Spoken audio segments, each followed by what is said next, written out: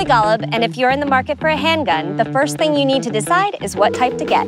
A revolver, which can be called a wheel gun or a six-gun, or a semi-automatic, which is technically called a pistol. There are key differences between the two, and the type of hat you wear has nothing to do with the kind that you shoot. Today, we'll cover revolvers. The revolver is truly a classic design, and it's been a top choice for shooters for over 100 years. The most significant feature, simplicity.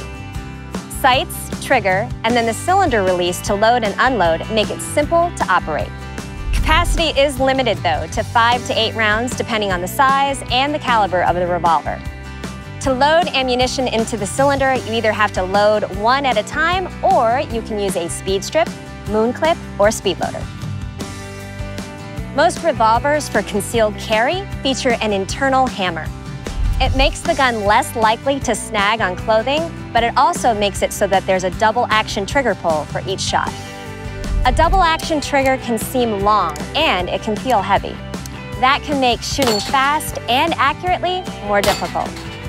Is a revolver the right gun for you? Well, that's a personal preference. Next time, we'll cover the pros and cons of shooting a semi-auto pistol so that you can choose the best gun to shoot sweet.